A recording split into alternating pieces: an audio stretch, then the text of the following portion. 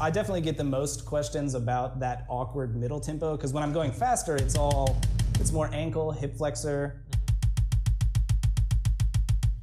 And then the question for everyone is always that middle tempo, like how do you get past that? And I just basically go directly from full leg to using my ankle even in that middle period. So I often tell guys to skip that middle tempo for now. Like when you're first trying to get faster at double bass, you have to just like skip that and start working on the technique that you use for the higher BPM. At least this is what worked for me.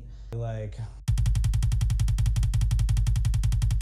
it's basically just a very controlled ankle motion. Yes. So even though it's slower, I'm still using exclusively my ankle.